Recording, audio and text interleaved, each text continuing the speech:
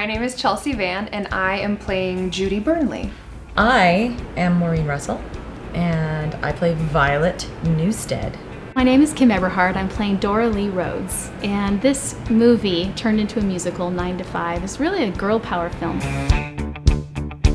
What's funny is, you know, when you go into a corporate office now, the first thing they make you do is sit down and watch like a sexual harassment video and like sign all this conduct paperwork, and we really do take it for granted that that's just obviously how you behave, that you don't, that you're not rude to people, and that you don't treat women as objects.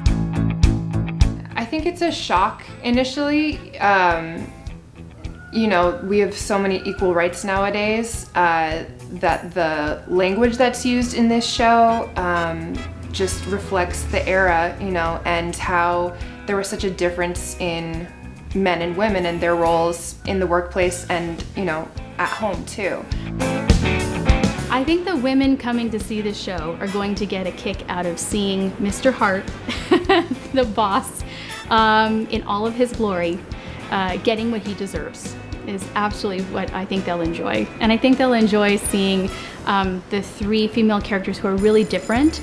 I hope they'll relate to one of them in a way where they'll see either themselves or a girlfriend or someone that's in their life and feel a connection to what they're going through. And maybe they won't ever do the things that we're gonna do on stage, but they might have thought about it.